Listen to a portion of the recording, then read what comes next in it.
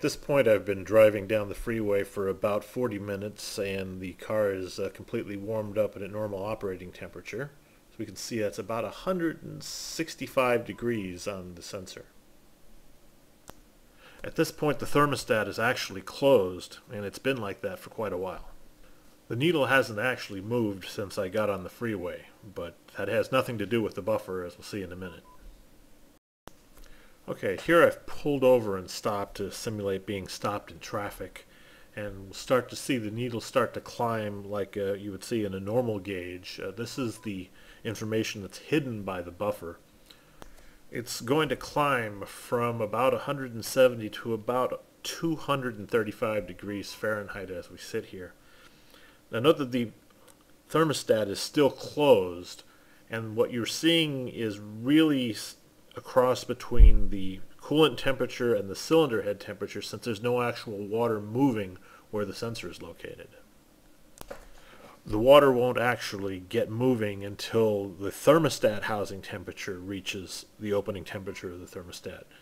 And that happens at about 235, 240 degrees at the cylinder head, and is also a little bit time dependent.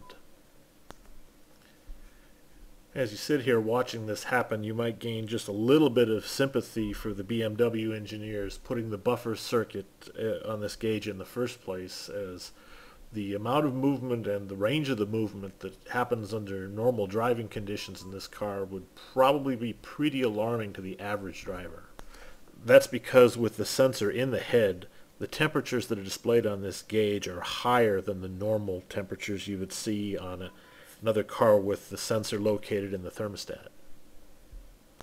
Okay, what I've done here is I've just turned the motor off for about a minute, and what happens pretty quickly is that the sensor assumes the cylinder head temperature because there's no water moving around it. I've restarted the engine and I'm pulling back out into the street here. If you can see past my flailing arms as I make the various turns here, you'll see that over a span of just a few seconds and possibly a couple of hundred yards, the gauge is going to swing about 60 degrees back to its normal operating temperature.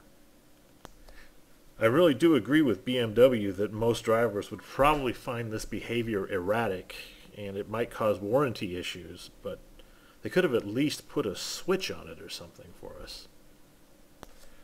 As you can see, it's really dropping rapidly, and I'm not even out of the parking lot yet. I'm probably going to have to put the phone down before I get into the actual street. But there it is. That's what an unbuffered temperature gauge on an E36 looks like.